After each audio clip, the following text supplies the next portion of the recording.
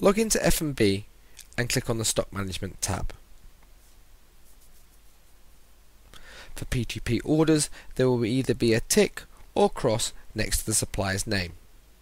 A confirmation green tick indicates that all products have been confirmed as available. A red cross means that some or all products have been confirmed as unavailable. Find the pending delivery. You'll be able to see if an invoice has matched the delivery, as the invoice reference will be visible after the purchase order price.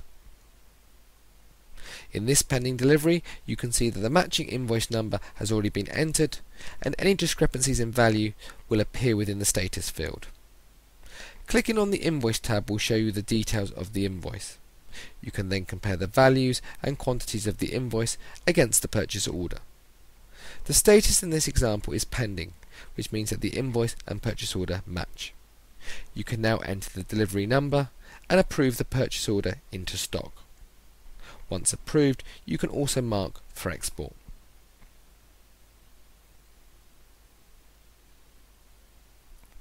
In the next pending order, you can see the invoice is again matched, but this time there's been a £3 overcharge. Any products which have price discrepancies between the purchase order and invoice will be highlighted in orange. If you click on the Invoice tab, we can see the pineapples are being invoiced at £1.50 when the original purchase order price was £1.20. In order to match the purchase order to the invoice, we need to click back onto the Product Detail tab and click Add. Find the invoice adjustment and add the value of the overcharge. Remember, invoice adjustments are always set up as £1, so adding a quantity of 3 will add £3 value into the purchase order.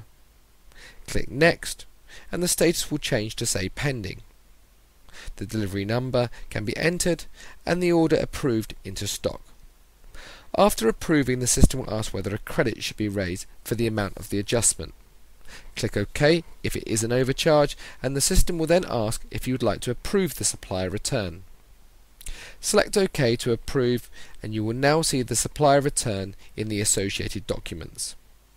If you click onto the reference, you can view details of the supplier return that the system has just created. You can then mark the invoice for export. The next pending delivery is again an overcharge. If we follow the same procedure as before and view the Invoice tab to see details of the overcharge.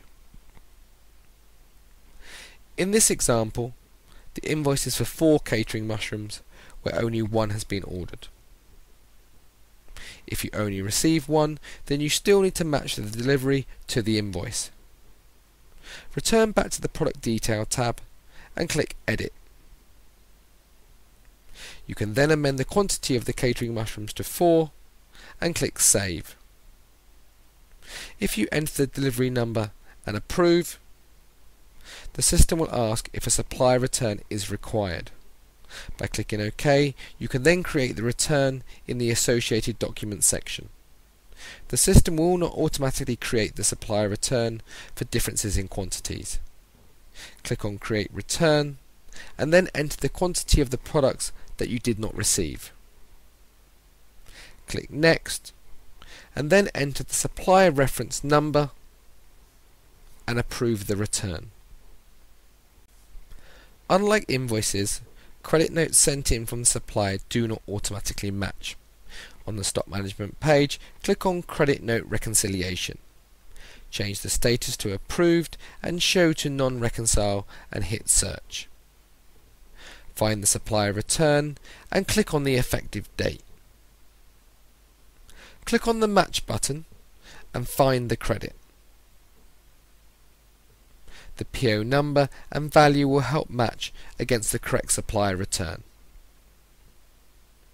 Click on the effective date to match the credit with the supplier return. The credit note number will be automatically entered and the status will say Approved. You can then mark the credit for export.